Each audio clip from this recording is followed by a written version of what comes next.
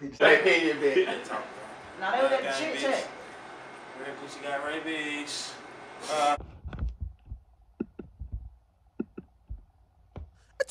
Check it out now. Holy! Now we got the record labels chiming in. Okay, basically their cash cows are sitting in jail, and now they need to make sure that people know the difference between a record label and a gang.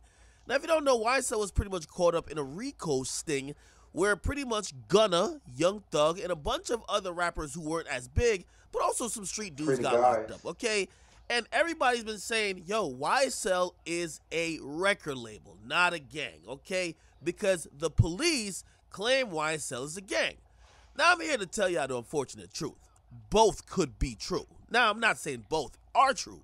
I'm just saying both could be true. Possibly. Anyway, we got some support here from Atlantic Records, 300 Entertainment, and even Young Thug's ex-girlfriend, Jerica Carly, who basically, they all said the same message, okay? Atlantic said, Young Stoner Life Records is a music label, okay?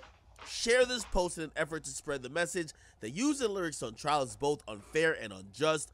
Also, 300 Entertainment said the same thing. If you don't know, Gunna signed to Atlantic. That's crazy they let Gunna out. That is crazy. Okay, Jerica Carly also says, using rap lyrics in trial is insane.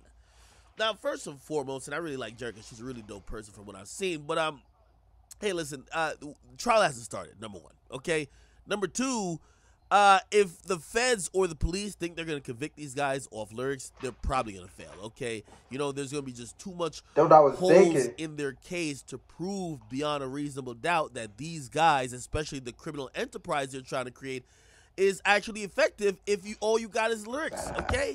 So you kind of have to address the elephant in the room. And this is what nobody wants to say.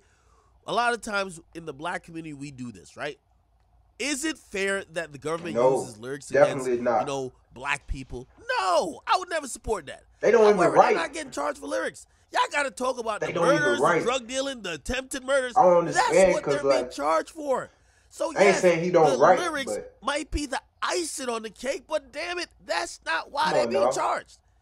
If you guys are gonna make that proclamation, you should probably also then say, hey, Young Thug has never participated in anybody getting killed. Young Thug has never done no crime. These other individuals that do crime, he got no affiliation with. And to be honest, he only knows these guys because they work for his record label. Okay, that's a better defense. But just saying that they're being attacked for lyrics is really inept. Okay, basically, these guys are locked up because of actual crimes. Okay, now was Young Thug and Gunna a part of those crimes? You could argue a case that says no, but you would only be able to say no by just saying, hey, they got millions. Ain't no way they in the street. But they're not in the gang. Okay? The point of what I keep trying to tell y'all is that if their whole situation or their whole defense is trying to say YSL ain't a gang, I'm sorry. It's going to qualify as a gang under a lot of criminal statutes, okay? Do y'all have, you know, certain language that separates y'all from the regular general public? Do they have symbols or flags or even hand hieroglyphics that separate them from the general public? Yeah. Do they move together? Are they sing together? Do they hang together? Yeah.